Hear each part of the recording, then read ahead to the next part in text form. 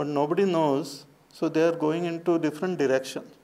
If you go out and stand on this footpath and all, and when you see, half the city is going on one direction with full speed and this, and the other half is going in the other direction. And both of them are seeking happiness. The one who has left that place seeking happiness here, and this fellow leaves this place seeking happiness there. Everyone feels that happiness is not here, it is out there somewhere. Ignorant person is one who feels happiness is in future, happiness is in some other place, and in some other time, and in some other object, and in some other person. A spiritual seeker, he knows that the happiness is not out there, but it is in that self only. So all other desire with proper understanding gets dropped. छूट जाता है. So vinivritta kamaha, one who is free from all these desires, dvandvair vimuktaha. Bhagavan says one who is free from dvandva. Dvandva is another term which is used many times in Gita and other scriptures also. Dvandva means pairs which go together. Generally it is translated as pairs of opposite. They need not be opposite, but they go together. Like joy and sorrow go together. Where there is joy, there is sorrow. Where there is sorrow, there is joy. They go together. They are like brother and sister. They are like together they go. They are like two sides of the same coin. Okay, that is better. Brother and sister also don't go together. Two sides of the same coin. Not counterfeit coin, real coin. So, when I say I am very happy and all, in that happiness itself lies the root of some sorrow also. थोड़ा सा इधर उधर होने से थोड़ा sorrow भी हो जाता है. Then things get okay, then again their joy comes. They go together. Then this gain and loss, they also go together. Gain and loss, papa and punya, raga and dvesha, sukha and dukkha. They are the dvandva. So the world is experience, and whatever we experience, that experience has got different degrees. So those degrees are called dvandva. So if I experience happiness, there is less of happiness. That less of happiness is called sorrow. If I experience great, what you call man, recognition, or sanman, what you call, honor, then little less of honor is called dishonor. For a person who is experiencing an honor, this will become dishonor. For one who is here, this much will be great honor for him. In शादी के दिनों में भी people, they get all irritated and nervous and they get annoyed and all, because that man, apman, samman, it becomes more vivid there. मेरे लिए आपने कुछ नहीं किया, उनको आपने ये दिया. All sorts of things come, because each one has got their own definition. Forget about shadi vyah, even lot of this religious heads or religious people also, when they meet, then also it is very difficult. किसको ज़्यादा मान देना है, किसको ऊपर की seat देनी चाहिए, किसको नीचे की. That also can create lot of gadbad. In the Kumbh Mela also, lot of things happen when they are not properly followed. So man, apman, labh, hani, jay, parajay, raga, dvesha, what you call, papa, punya, sukha, dukkha, they are called dvandva, they go together. We experience the world like that. And we are attached to one thing and we dislike another thing. Bhagavan says a seeker should try to look at both of them in the equal vision. Should look at sorrow and joy equally. should become free of insistence on joy, then he becomes free of that sorrow also. And when we become free of this joy and sorrow, this dvandva, we become available to recognize the truth. See, these are very interesting points, and one contemplates and uses this thing for one sadhana, then it will be very nice. When we sit for meditation, what prevents us from going deep within? This dvandva only. When some thoughts come, either we like it or we dislike it. Either we feel happy with it or we feel sad with it. So either way, we get stuck with those thoughts. We get stuck with our friends and we get stuck with our enemies. So if we want to go beyond the thoughts, you should go beyond this concept of friend and enemy, beyond the concept of joy and sorrow. Then we will be able to go beyond these thoughts. So therefore here Bhagavan says, Dvandvair vimuktaha. This term was used in the second chapter also, where Bhagavan talked about Vedas. Traigunya Vishaya Vedaha Nistraigunyo Bhavarjuna. Nirdvandvaha Nitya Sattvastaha Niryoga Kshema Atmavan. He says that all these Vedas talk about the three gunas. Hey Arjuna, you go beyond these three gunas. How? Nirdvandvaha, become free of this dvandva. But how? He says you establish yourself into sattva gun. When we encourage and invoke more and more sattva gun, we become free of this dvandva. Person who is established in sattva gun will look at both joy and sorrow with equal vision, will look at success and failure with equal vision. It's like when you play with little children. For little children, that victory and defeat becomes very important, but for elders it doesn't matter. Chalo, aapko jitna hai, aap jeet lo. You want to do this. For them, they become equal in the dvandva. For them, the victory and defeat is same. So, dvandvair vimuktaha.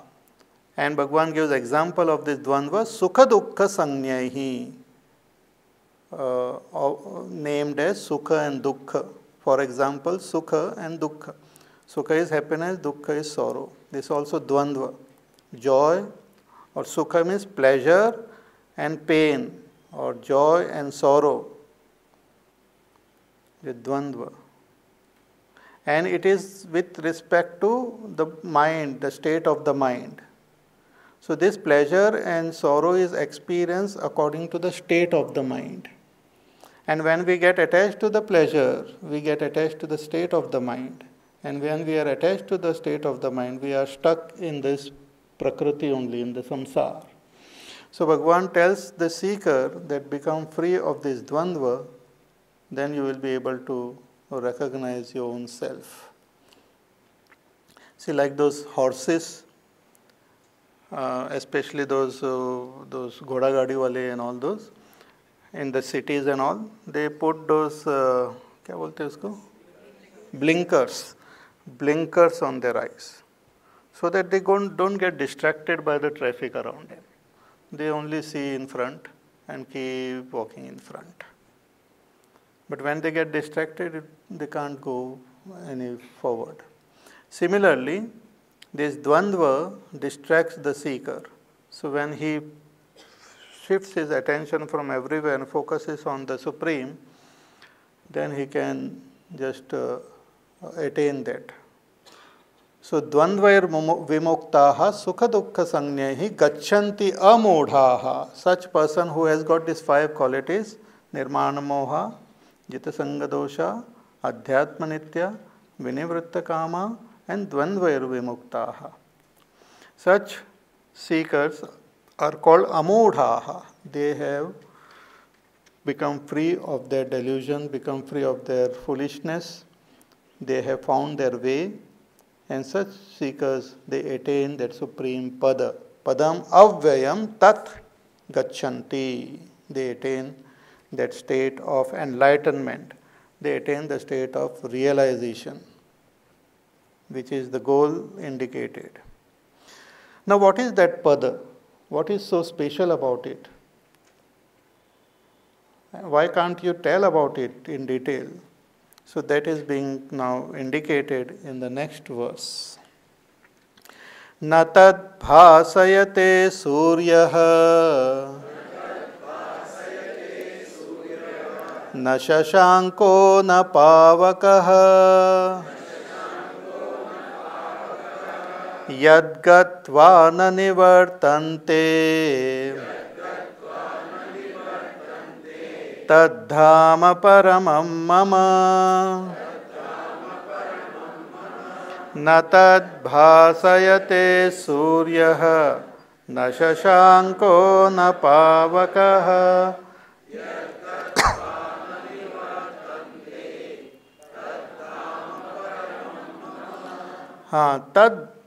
Tad padam, that pada which was indicated in the previous verse, that state of enlightenment, which is that Brahma alone. One who knows that Brahma becomes that Brahma. So that Brahma or that supreme reality, what is it? Where is it? What is that state? Bhagavan says it's very difficult to comprehend it because it is not illumined by the sun. Na tad bhasayate suryah. Even the sun, which is so powerful, which illumines the entire world, it cannot illumine that place. Many people try to seek heaven or that great Brahmalok and all in this cosmos only. But whatever is illumined by the stars and all is not that place because it cannot be illumined by any stars. It cannot be illumined by the sun. Oh, then it must be something at night. Maybe the moon can illuminate. It says no. Na shashankaha. Moon is called shashanka because it has got shasha, that rabbit. So shashanka also cannot illumine that pada. Then maybe the fire can illuminate. It says no, na pavakaha. It cannot be illumined by the fire also. Yad gatvana nivartante tad dhama paramam mama. That is that dhama. Bhagavan said that is my place, that is my abode, that is my home, that is my house. But it cannot be seen by the sun. It is not illumined by the moon. It is not illumined by the fire also. See, one meaning is this, but another is this, all these three, they are the presiding deities of our sense organs and mind and all. So Surya is the presiding deity of our eyes. Adhisthana Devata is called. See, we have these 5 senses, and each of these senses, they have their presiding deities mentioned in the scriptures. But these presiding deities are like sun, represents light. So for eyes, light is required. Without light, the eyes cannot see.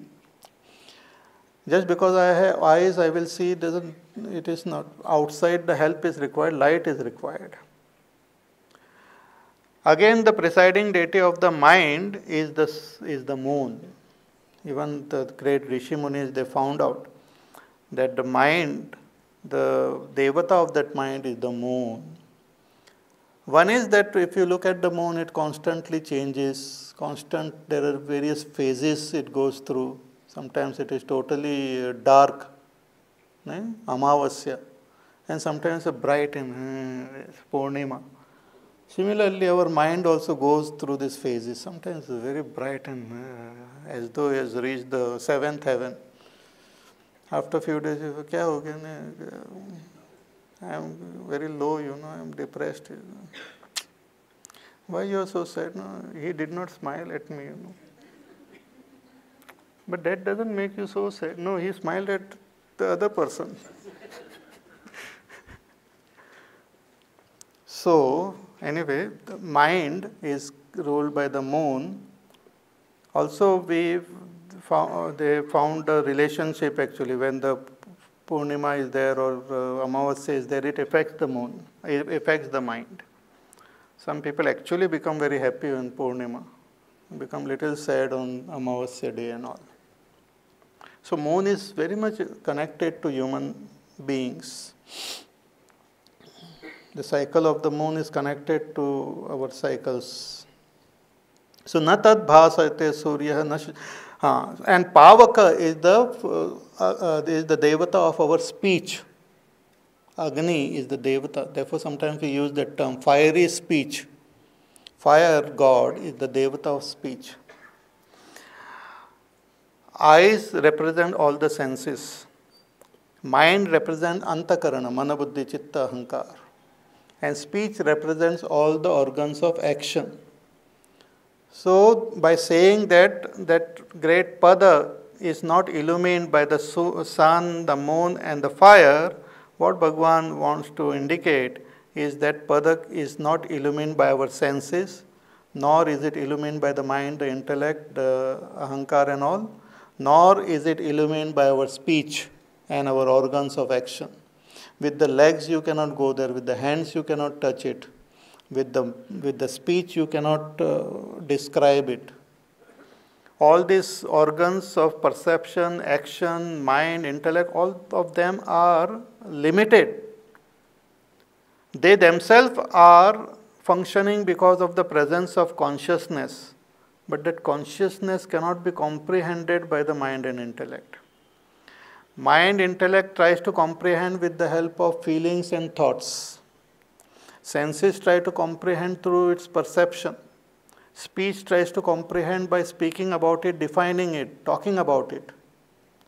But that truth cannot be comprehended by all this. One can be the truth. One cannot describe or talk or think about it. I myself am that supreme reality. It cannot be comprehended by any of my senses or the mind or the organs of action. So, na tad bhasayate suryaha, na shashanko, na pavakaha, yad gatvada nivartante, tad dhama paramam mama. Bhagavan says, having attained this state, there is no more return into this samsara, into confusion, into sorrow, into pain, into sense of duality, into the sense of limitation. There is no more return into it. One comes to attain that and get established in that supreme self. So these are all these shlokas are like sutra. They are like aphorisms. They have great depth. So when we contemplate on it, we will come to understand their depth. So therefore, Bhagavan, when he indicates this, it means that when we meditate, we should learn to transcend our senses, transcend the mind, the intellect,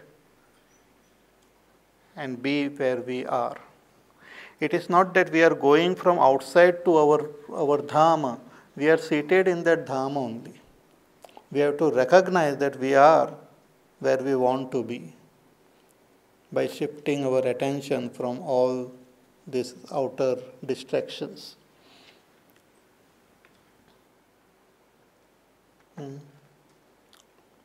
It's like